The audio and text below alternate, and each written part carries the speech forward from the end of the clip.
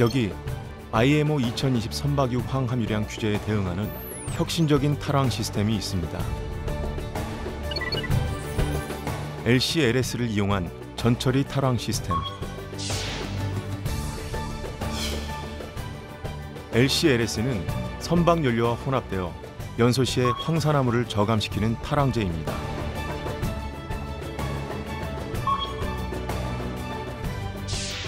H2L 시스템은 선박 연료와 LCLS를 정량 혼합하여 엔진에 공급하는 전처리 탈황 시스템입니다. 탈황 반응은 혼합물이 엔진에 공급되어 연소될 때 일어납니다.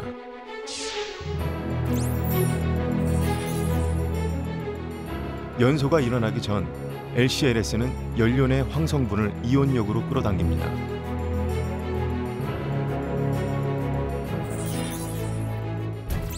연소 과정에서 발생되는 황산화물은 LCLS와 반응하여 Na2SO4 형태로 변환됩니다.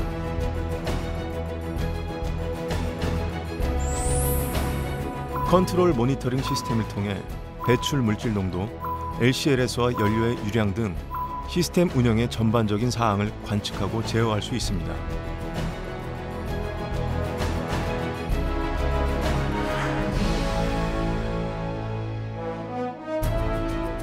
최종 배출물은 환경에 무해한 Na2SO4입니다.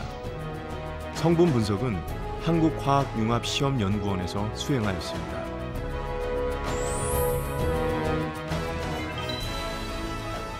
환경, 그리고 사람을 생각하는 기업.